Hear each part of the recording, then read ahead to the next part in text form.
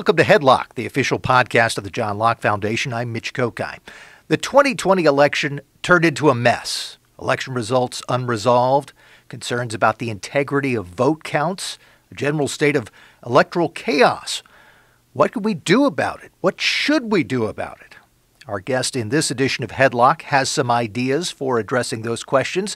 He has offered those ideas in recent columns for the Epoch Times, or Epoch Times for our British listeners.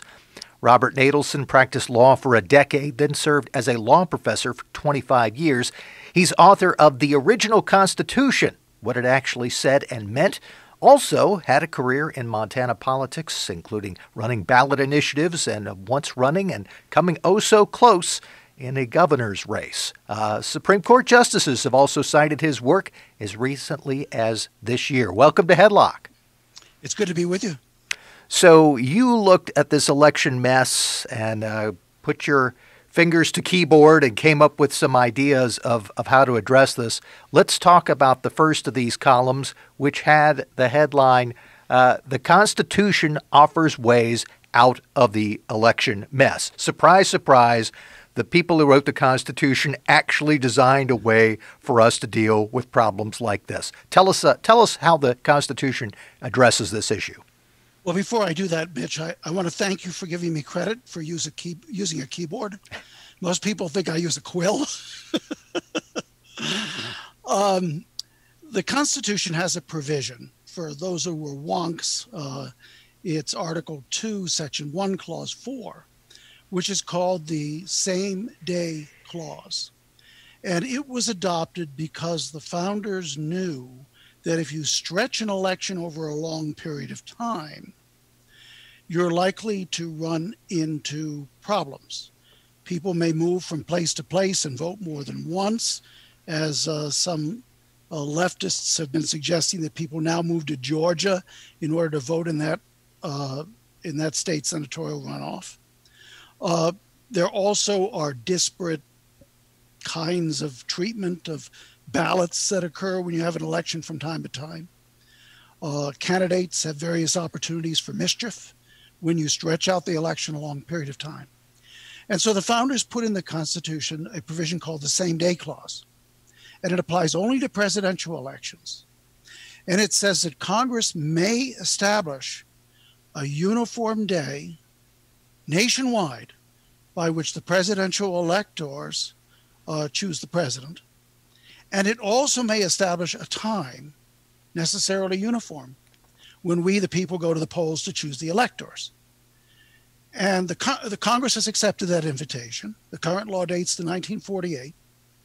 And what it says is that the electors are going to meet on December 14th, and that we're going to vote for them on November 3rd.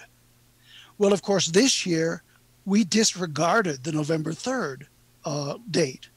What we did in various states is we stretched out the voting for weeks. And some of the problems that have arisen are traceable to the kinds of things the founders decided to insert the same-day clause to prevent.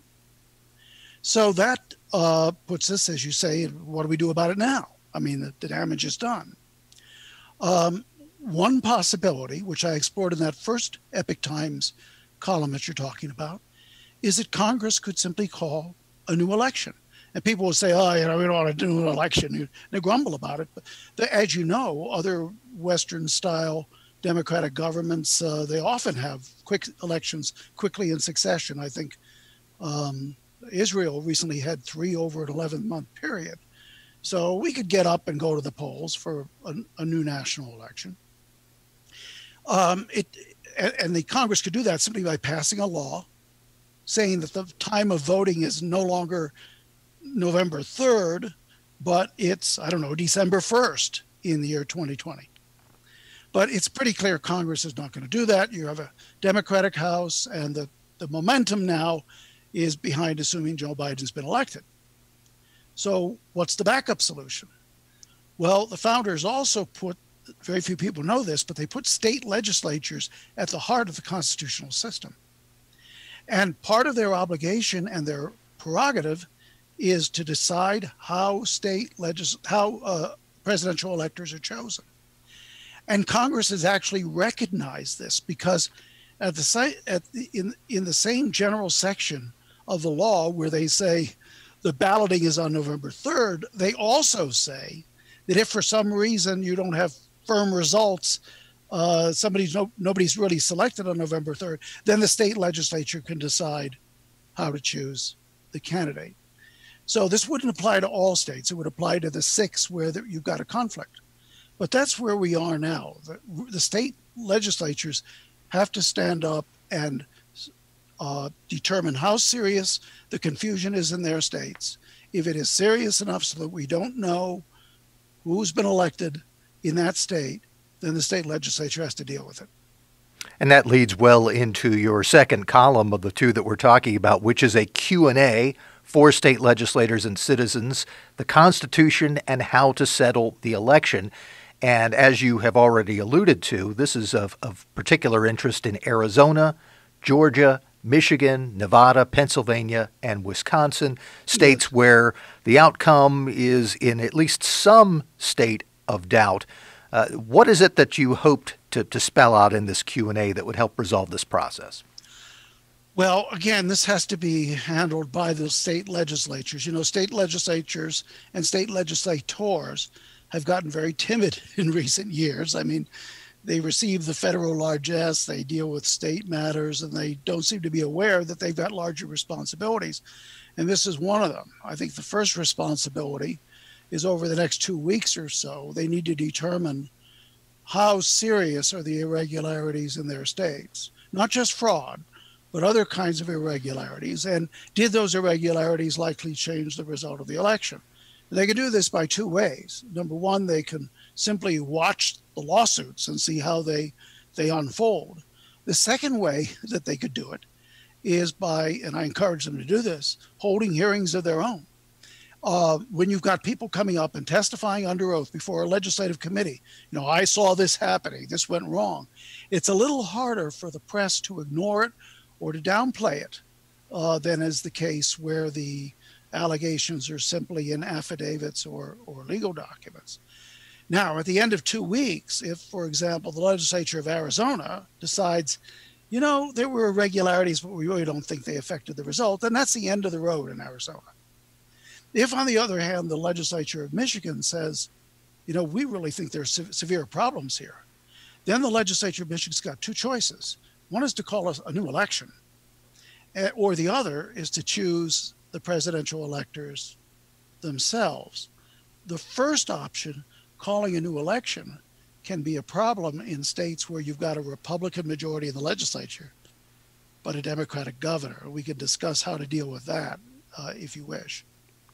Yeah, one of the things that was very interesting in this Q&A, and I'm thinking you're leading into that process, is the fact that I'm sure very few of the people watching the video or listening to the podcast know that the legislatures in their constitutional role in the U.S. Constitution play a part in something called federal functions, which is beyond yes. what they do as state legislatures. If you'd explain a little bit about that and how that would help them address this issue.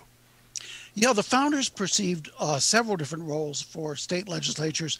One is called interposition, where if the federal government kind of got out of line or was abusing its powers, exceeding its powers, the state legislatures would push back. And that's a topic for another podcast, perhaps. The other thing is this doctrine, which the courts call federal functions. And that is the Constitution. You know, when you were in school, you learned the Constitution gives power to the Congress and to the president and to the judiciary. What they didn't tell you is the Congress also gives power to persons and entities who are not part of the federal government at all, including significant powers given to the state legislatures. When they exercise those federal functions, such as deciding how electors are chosen, they get their powers directly from the Constitution, the U.S. Constitution. They don't get it from the state Constitution. And or when they ratify a constitutional amendment, same deal. They get their powers directly from the U.S. Constitution. And so there have been many, many cases over the last 100 years where there's been argument over the extent to which state law can govern the exercise of legislatures and others in their pursuing federal functions. And generally speaking, the courts have said, no, this is something the legislatures do alone. So this brings us back to the situation where, gee, what happens if you've got a Democratic governor who refuses to go along with a new election, who refuses to go along with the selection of electors? What can the legislature do? The legislature literally can call itself into session, even in states where normally only the governor can call into session. The legislature can literally call itself into session and then choose the electors itself. And it can do that because it's exercising responsibility not under state law, not under the state constitution, but directly under the federal constitution. And I suspect that the situation you just described is how those legislatures would respond to the inevitable outcry of someone saying, wait a minute, you Republican legislators are stepping into this and trying to change the election, trying to deny the will of the people. You're saying the Constitution actually calls for this and sets this out. Yeah, let's talk politics here for a minute. The state legislators, politicians generally tend to be naturally cautious. It's only the true statesman who's willing to take serious risks. And so, yeah, their concern is, well, people are going to say we're overstepping our bounds.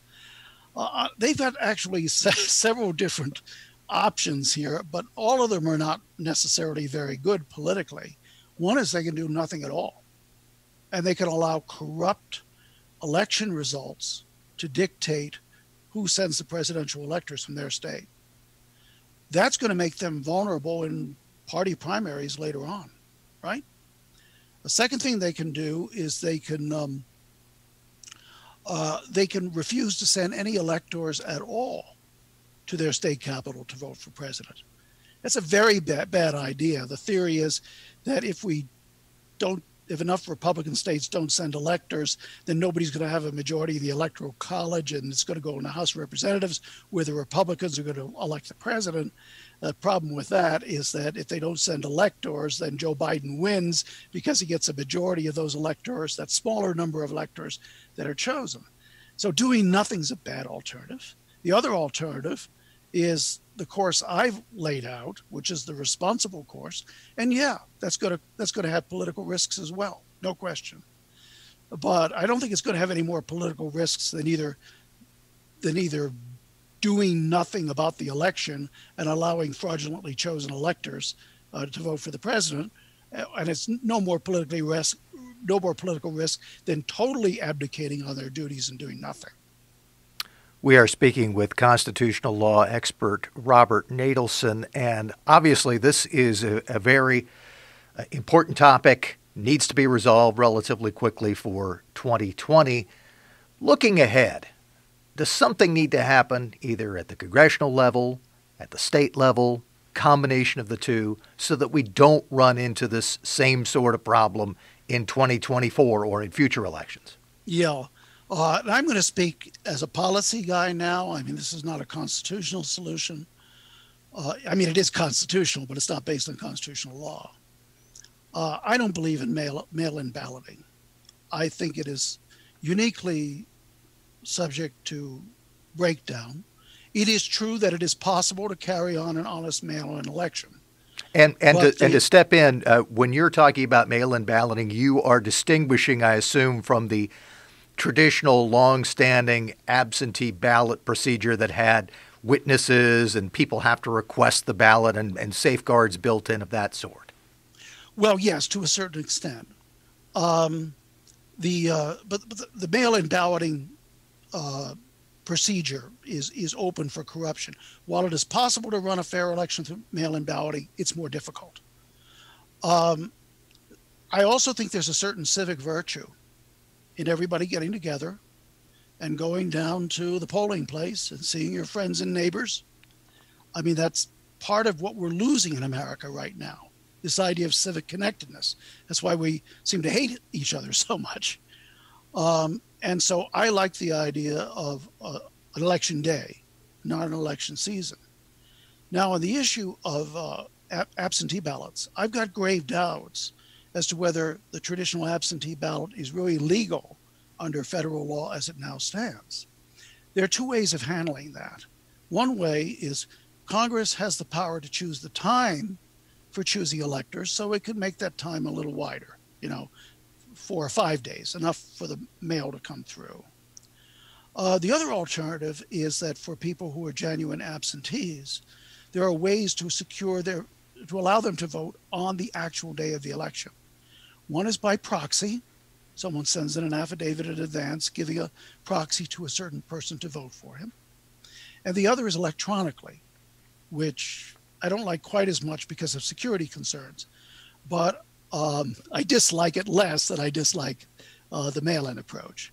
So there are ways of handling genuine absentee ballots, but I think we really lose something, both in election security and in civic connectedness, when we substitute mail-in ballots for going to the polls and voting in person. Well, certainly some long-term issues to be addressed, as well as the short-term issue of what to do about the 2020 elections and some of the concerns in the states of Arizona, Georgia, Michigan, Nevada, Pennsylvania, and Wisconsin. The columns at the Epoch Times are titled "The Constitution Offers Ways Out of the Election Mess," and a Q&A for state legislators and citizens, "The Constitution and How to Settle the Election." The author of both pieces, our guest on HeadLocke, Robert Natelson. Thanks so much for taking the time. Thank you.